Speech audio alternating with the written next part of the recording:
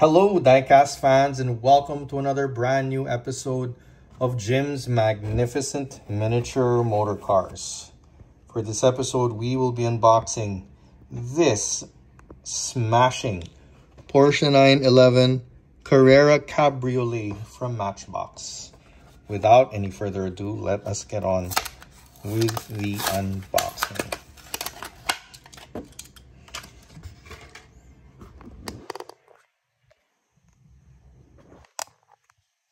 Okay, now diecast fans, you know that I am a really big fan of the Porsche 911 in general and Matchbox's take on it in particular.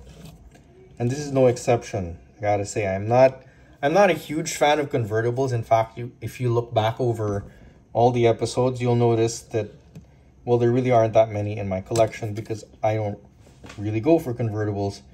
But when it's something as good as this, I am more than happy to make an exception. Wow. Dear diecast fans, oh, I am in love. Oh, dang. This is, look at that. Sterling tampo work on the back. Look at that. This is, by the way, this is a dollar car. Right? I mean, this is an entry-level Matchbox. It's a dollar car. Doesn't cost $1 here, of course, and taking into account exchange rate and importation and whatever.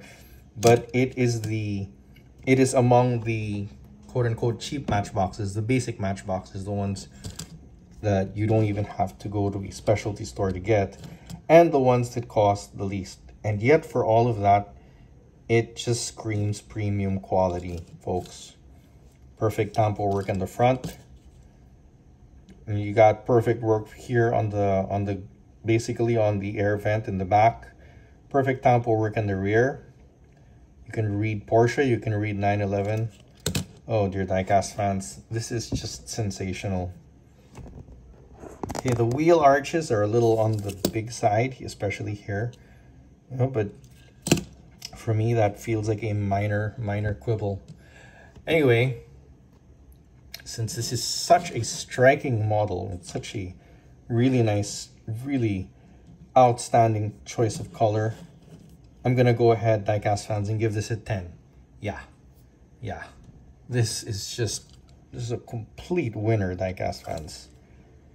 Beautiful work. All right, that's it for this episode. I hope you folks enjoyed it.